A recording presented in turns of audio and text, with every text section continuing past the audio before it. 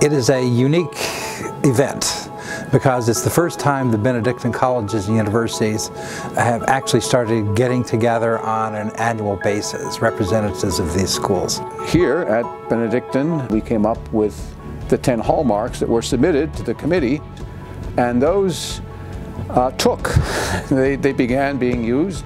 Colleges, universities, and later high schools began to adapt these and found them to be a very helpful tool. Over the last 10 years, we've had people from all the different schools coming, sharing their ideas of how they've embedded those hallmarks in curriculum and in everyday life on each of the campuses. And that was the main goal. Benedictines are, historically, they're kind of individual. Each monastery does their own thing, and consequently each institution's kind of doing their own thing. So this conference was meant to sort of break down some of these barriers, and I think it's done a good job with that. It allows people to not just exchange ideas, but look at how they see Benedictine life from the point of view of people who are not wearing these habits.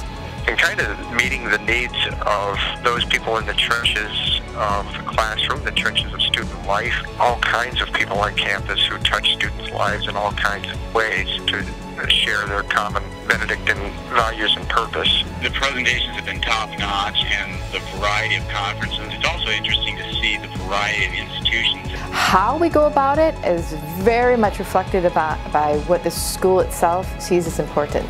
You know, the demographics of each place, the geography of each place, and even why those institutions were started in the first place are very, very different.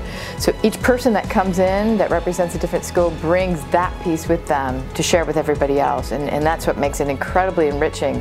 One of the things I really enjoy is the times I've been at the conference to see a new generation of people coming in.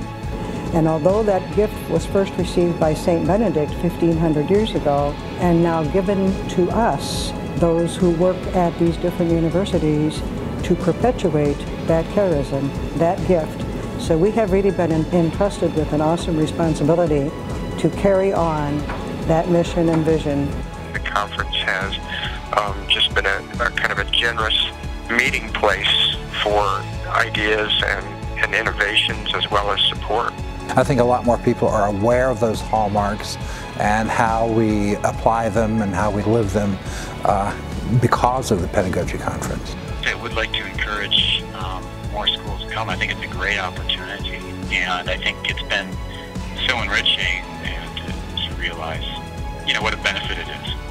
I want to thank everybody who supported this conference. To me, the greatest gift was the fact that we all want to be together, and so I thank everybody for that.